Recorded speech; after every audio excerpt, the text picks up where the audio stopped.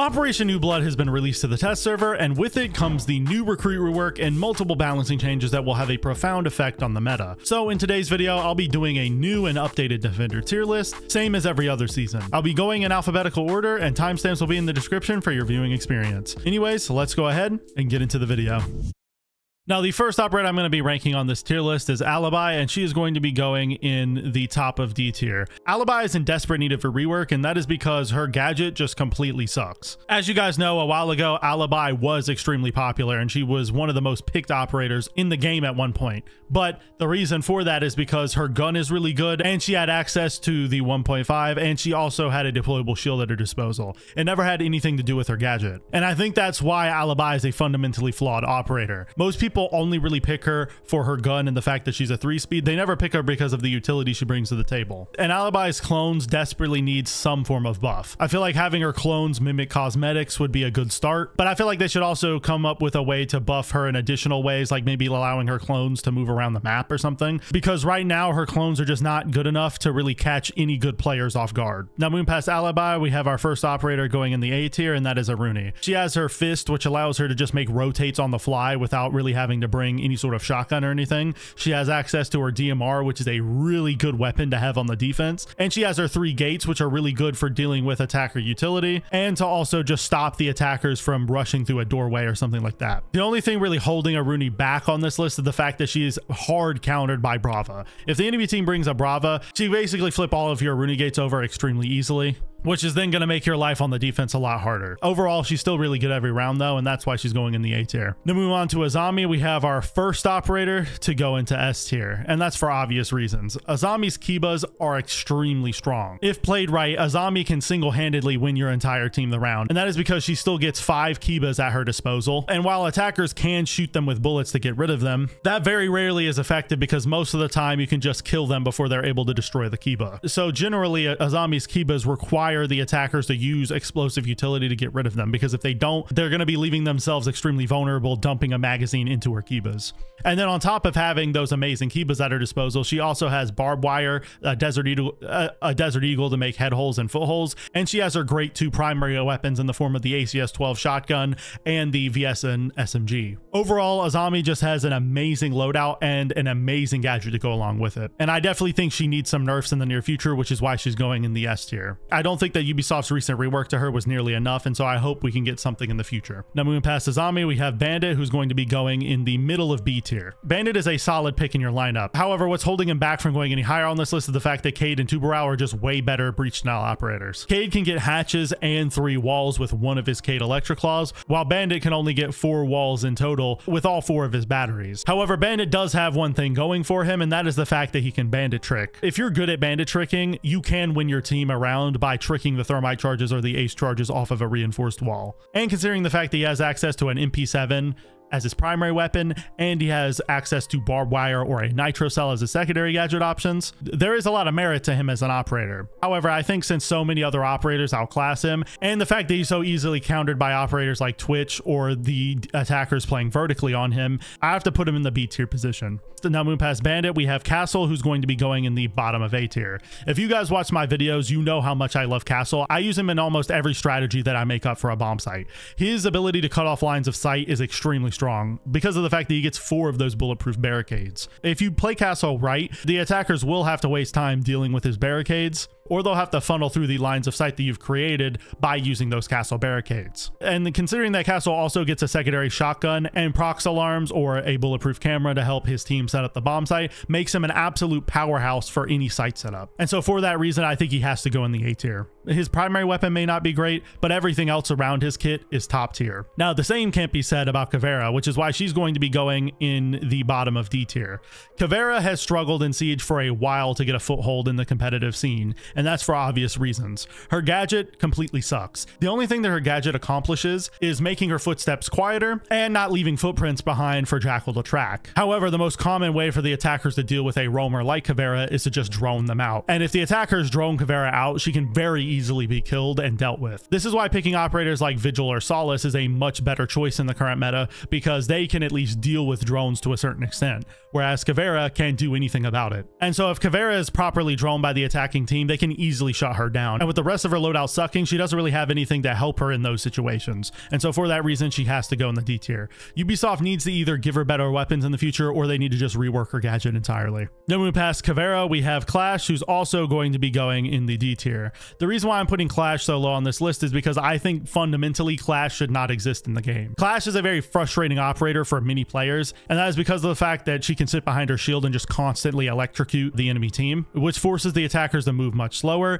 and it deals a ton of damage to them over time. This is frustrating, but if you're good at the game and you're coordinated with your team, you can very easily clear a Clash. Bringing operators like a Sophia so that way she can stun Clash's shield, allowing for her teammate to then pick up the kill, or bringing operators like Kapkan to just force Clash into an unfavorable position to get a kill on her is the best ways to deal with one. On top of the fact that her shocking capabilities can just be shut down by simply throwing an EMP onto her. Clash is just so easily countered, and she's also just annoying to go against. And so I think Ubisoft should consider going back to the drawing board on her gadget and potentially giving her a rework. Now, moving past Clash, we have Doc, who's going to be going in the lower side of B tier.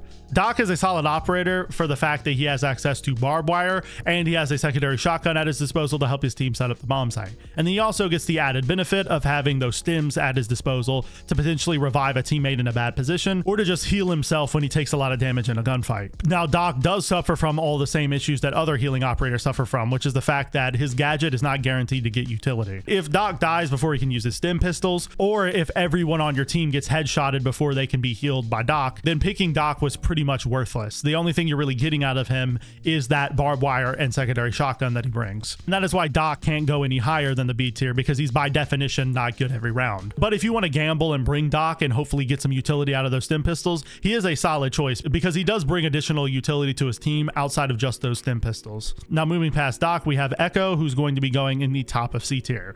Echo has fallen off a lot in Siege because of the fact that his Echo drones are no longer invisible, meaning that they're a lot easier to see and a lot easier to deal with as an attacker. And this is why Echo is going so low on this list, because you can very rarely pull off any sort of plays with him. I would argue that the best way to play Echo now is to use him as a support player for his roamers. Sending out his Echo drones to support his team and kind of give them info, and then to also potentially stun some attackers before his roamers get in a gunfight can be useful. But since they're so loud and obvious, the attackers can very easily get rid of them if you don't play safe. Not to mention that if the attackers know that you're bringing an Echo, they can bring a Brava and hack all of your Echo cams when you're not paying attention. And since unlike Maestro's cameras, Echo cams are completely defenseless, Brava can pretty much hack Echo's cams for free if she figures out where they are. So for all of those reasons, Echo has to go in the C tier. He can be useful in very niche situations, but for the most part, you'd be better off picking a different operator. And that exact same thing can be said about Ela. The only reason to really bring Ela in the current meta is the fact that she has a deployable shield at her disposal. Her traps really aren't that good in comparison to operators like Fenrir and Lesion, and her weapons also are not nearly as good as the weapons available on Lesion or Fenrir. So the only thing you're really getting out of picking her at the end of the day is a deployable shield. And since there's other operators you could pick with a deployable shield that would bring more utility, I think Ela has to go in the bottom of C tier. Now, following up Ela, we have Fenrir, who just recently got nerfed in Operation New Blood, and I think he is going to go in the middle of A tier. Fenrir is still a really strong operator despite all the nerfs he got in this patch. Fenrir now only has access to 4 mines at a time, and also he only has 2 activation codes, meaning that only 2 of his mines can be active at once. And then on top of that, his mines are no longer bulletproof, meaning that the attackers can just shoot his mines if they're inactive, and that Twitch is an even stronger counter to Fenrir than she used to be. However, Fenrir did get one nice buff in this patch, and that is the fact that after one of his mines is shot, he then gets that activation code back, meaning that throughout the round, he'll always have access to 2 activation codes. This is good for Fenrir because it allows him to put his mines in a more aggressive position, and it doesn't punish him for the attackers shooting his traps. And keep in mind, Fenrir still has access to that secondary shotgun and the MP7 as his primary weapon. So his kit is still amazing, and he still has a really good gadget on his hands. The only reason why I'm not putting him in S tier anymore is because I do think he is going to be a lot more fair in this patch because of the fact that operators like Twitch can counter him so easily. And so I think putting him in the middle of A tier is a fair position. Another operator joining him in A tier is going to be Frost, and she's going to be going right under him in the A tier. The reason why Frost is going in A tier is because she has the amazing deployable shield secondary shotgun combo that allows her to set up the bomb site for her entire team. And then on top of that, she has 3 of her welcome mats, which can be useful in a round depending on where you place them. And she has a decent primary weapon in the form of the 9mm C1. Overall, Frost is just a really well-rounded operator that brings a ton of utility to her team, and that's why she's going in the A tier. No matter what round you pick her in, she will most likely give you some form of utility. Now moving past Frost, we have Goyo, who's going to be going in the top of B tier. Goyo is a really solid operator for burning the attacker's time because he gets 4 of his Vulcan canisters that the attackers are forced to wait through. However, Goyo does have a couple of problems that stops him from going any higher on this list, and that is the fact that he is easily countered by Twitch and the fact that he's easily countered by any form of explosives. This means that if the attackers know that you're picking Goyo a lot, they can pretty easily pick a lineup around that operator and potentially counter you. And then another thing that hurts Goyo in this ranking is the fact that his canisters can actually work against your team. If the attackers get control of the bomb site early in the round, or if you just put your Goyo canisters in horrible positions, the attackers can actually use them against you to help themselves take or hold map control. So overall, Goyo can be a solid pick, but he's definitely not on the same level as the operators up in A tier. Speaking of A tier, another operator that's going to be going up there is Jager.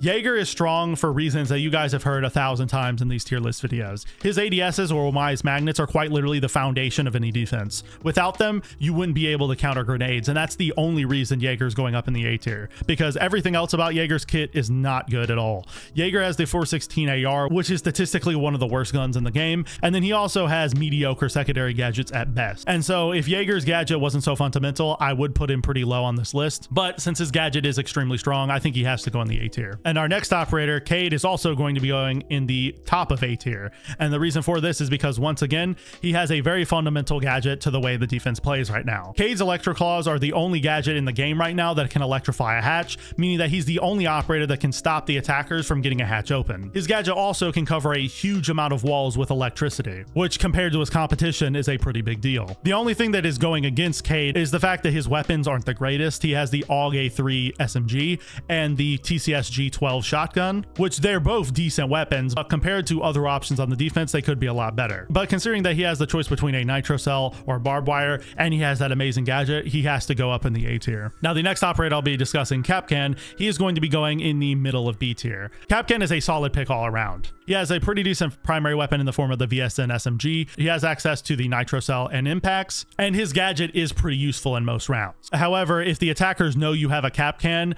the chances of you actually getting any utility out of his traps drop off significantly. If the attackers during the prep phase drone you out and ping you, or if they just know your general position on the map and they know where you're putting your traps down, you're most likely not going to get anything out of his traps, which is why Kapkan can't go super high on this list. Additionally, if they know you're bringing a Kapkan, the attackers can bring an operator like Twitch, Brava, or IQ and just outright counter your gadget entirely. So Kapkan is still a solid pick in most rounds, but I definitely do not think he's worthy of anything higher than the B tier. However, the same thing cannot be said about Lesion, which is one of the strongest defenders in the game right now, which is why he's going to be going in the top of A tier. Lesion has access to a secondary shotgun, a bulletproof camera, an amazing weapon in the form of the T5 SMG, and he has access to his goo mines, which provide his team with a ton of intel, and they deal damage and slow aggression from the attackers. Just an amazing operator all around, and definitely worthy of the A tier. You could even make an argument for him going in S, but I do think he's just on the cusp of being balanced, so I don't think Ubisoft needs to necessarily nerf him right now, but I do think in the future he could potentially get to that point. Now moving on to Maestro, he is going to be going in the bottom of B tier.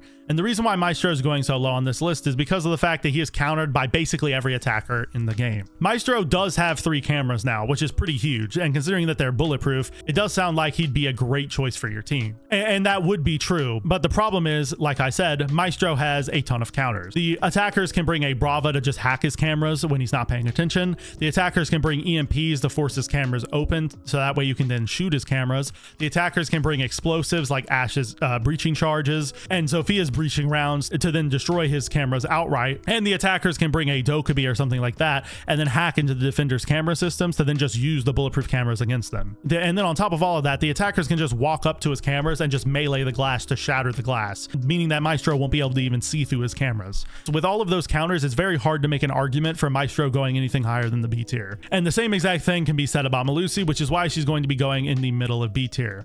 Melusi has a lot of the same counters that Maestro does. She can be countered by Brava pretty easily by getting hacked. The attackers can bring a ton of explosive utility to just outright deny it, and the attackers can bring EMPs to disable her gadget temporarily. However, she does have less counters than Maestro, and I do think that in most rounds you'll get more utility out of bringing a Melusi than a Maestro, because Melusi's gadget at a bare minimum will warn you of where the attackers are pushing from, because you'll get a loud audio cue when they walk into your Banshees, and they can also potentially get you free kills by slowing down the attackers and forcing them to take a non-advantageous gunfight. And then they also function as a way to deny a rush strategy from the attackers if they decide to bring a blitz or something like that. I would have put her a lot lower a few seasons ago, but now since she has access to the ACOG on her MP5, she has gotten a lot better in the fragging department, and so for that reason I do think B tier is justified here. Now moving past Melusi, we have an operator that has fallen off a lot recently, and that is Mira. Mira is going to be going in the top of B tier for me right now. The reason why Mira has had such a strong fall off is simply for the fact that Ash's breaching rounds can now just outright deny Mira windows. If you know the defensive team is bringing a Mira, you can quite literally just switch off to Ash and then just use one of her Ash charges on the Mira window and it will shatter it, basically rendering it useless immediately. This was a huge nerf to Mira and it makes it a lot harder to get utility out of her consistently. She does still have access to the Vector as her primary weapon, a secondary shotgun, and a Nitro Cell, which is an amazing loadout, but you do have to keep in mind that her gadget did take a significant hit by this nerf. Since Ash is picked pretty much every round, it's very hard to find yourself being able to keep her Mira windows alive longer than the first minute or two of the round. Now the next operator we're going to be ranking on the tier list is Mozzie, and he's going to be going in the middle of B tier. Mozzie is just a pretty average operator all around. He has pretty average weapons. He has access to the Nitro Cell as a secondary gadget option, and he brings 3 pests to the table, which can deny 3 drones from the attacking team, which when the attacker's drones drive into them, it does switch them to your side, meaning that you can use them as cameras for your team. Overall, Mozzie's kit is just solid for roaming, but he's definitely not an operator that you need to be picking all the time because there are much better operators in the game, and that's why he's going in the B tier. However, moving past Mozzie, we have his competitor Mute, which just so happens to be one of the best operators on the defense right now, and he is going to be going in the top of A tier.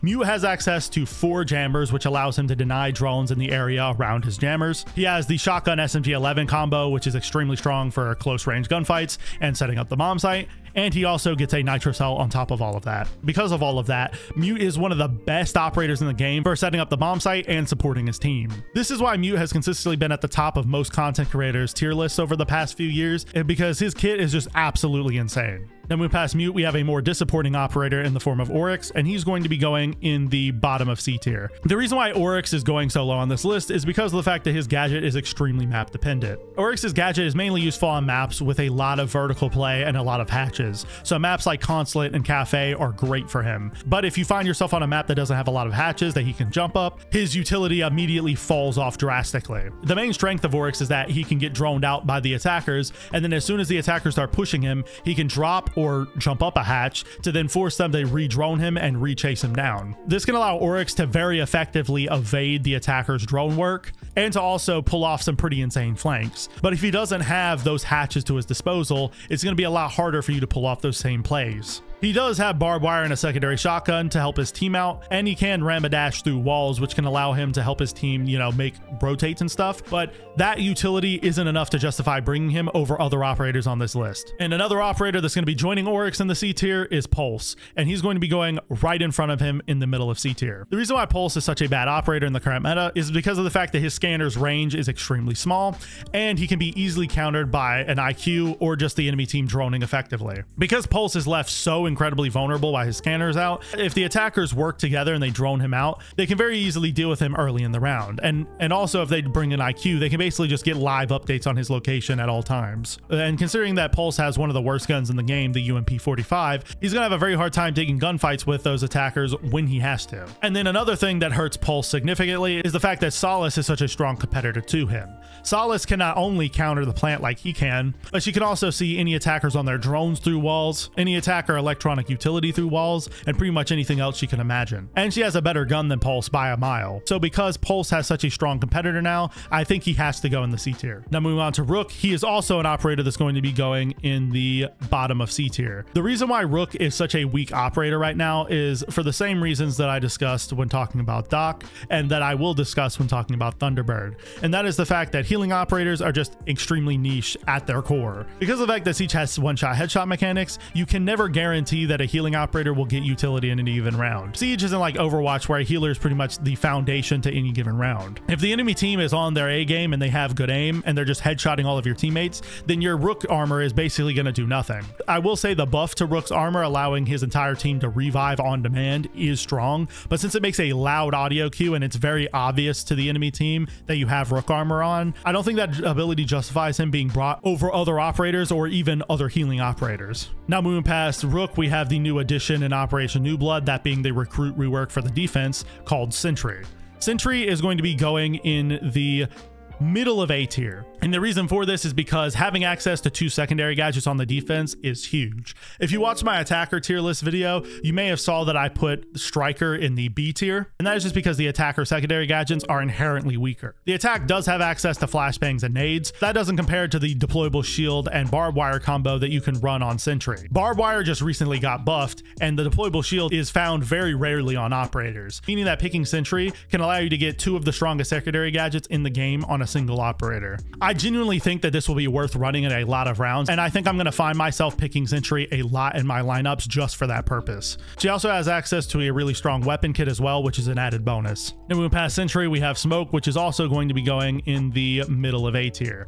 Smoke is just a solid all-around operator. He has barbed wire, the shotgun SMG-11 combo that Mute has, which I discussed multiple times as being extremely strong, and he has his gas canisters, which can slow down the attack if they start getting aggressive, and it can also be late in the round for denying the plant.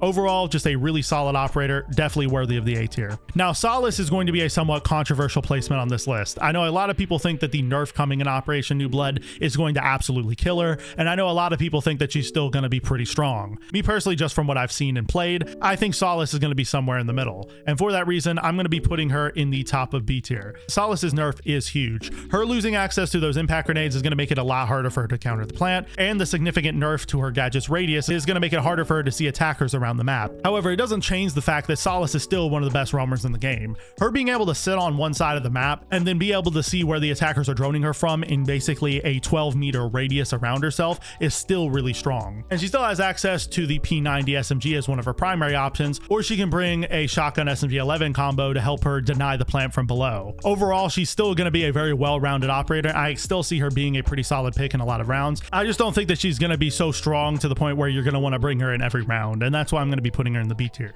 Now, the same thing cannot be said about Tachanka, and that is why he's going to be going in the bottom of D tier, and he's going to be the worst placement on this tier list. The reason why I think Tachanka is such a bad operator right now is because of the fact that his gadget forces him to take his gun away, which means he's extremely vulnerable while using it. His fire doesn't last very long, and the radius is very small. And on top of all of that, his launcher takes forever to reload. This basically makes Tachanka a huge risk to run, because you could get a decent amount of utility out of his gadget, but you could also be caught with your pants down and just immediately get destroyed by the attackers as soon as you try to use your gadget. Tachanka's ability to get utility is mainly reliant on the map you're on and the level of the opponents you're against. If you're on a map that has a lot of very tight corridors and a lot of small staircases, his gadget can put in a lot of work there, but if the attackers are smart, they'll just run through the fire and then kill you. The only thing really going for Tachanka right now is the fact that he has a deployable shield and 2 really strong primary weapon options at his disposal, but considering how bad his gadget is, I think he has to go in the bottom of D tier. Ubisoft needs to give him a rework at some point in the near future, in my opinion, for him to have any sort of success at the higher levels. Now moving past Tachanka, we have Thorn, which is another operator that I strongly considered putting in the D tier,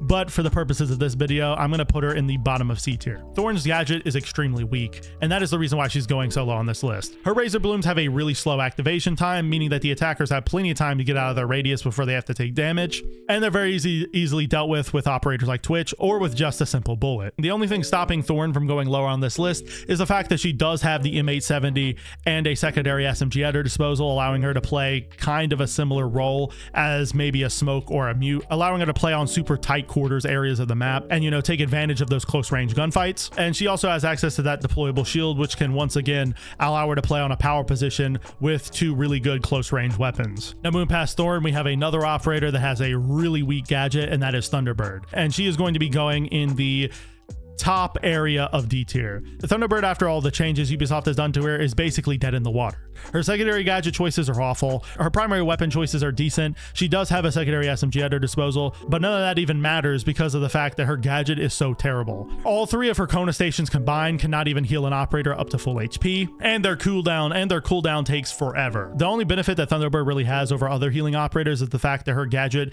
can still get utility for her team when she's dead, but considering how weak her gadget is, it doesn't really matter because she's not really bringing that much to the team in general. However, the same thing cannot be said about Valkyrie, and she is going to be going in the top of A tier. Valk is the definition of an operator that is good every round. She brings 3 additional cameras to her team, which is huge for getting intel, and she brings a nitro cell to the table, which can allow her to pick up frags from below by using that intel from her cameras. And she gets a Desert Eagle to make head holes and full holes on the bomb site, and she gets that MPX SMG, which is a low recoil headshot machine. Just a really solid operator all around, definitely worthy of her position. Now moving past Valk, we have Vigil, who's going to be going in the bottom of B tier. I think Vigil, after the recent Solis nerf, does have the potential to go up on this list as time goes on, but for right now, I do think he deserves to be at this position. Vigil has access to a really strong weapon kit. He has the K1A SMG or the Boss G if you really want to as his primary options, and he has the C75 auto and the SMG-12 machine pistols as his secondary options, and then he gets impacts on top of all of that. And his gadget does serve a pretty decent purpose. When active, Vigil's gadget completely removes him off of any cameras on the map, meaning that the attackers cannot drone him out, and even if Dokkaebi hacks into the defensive camera system,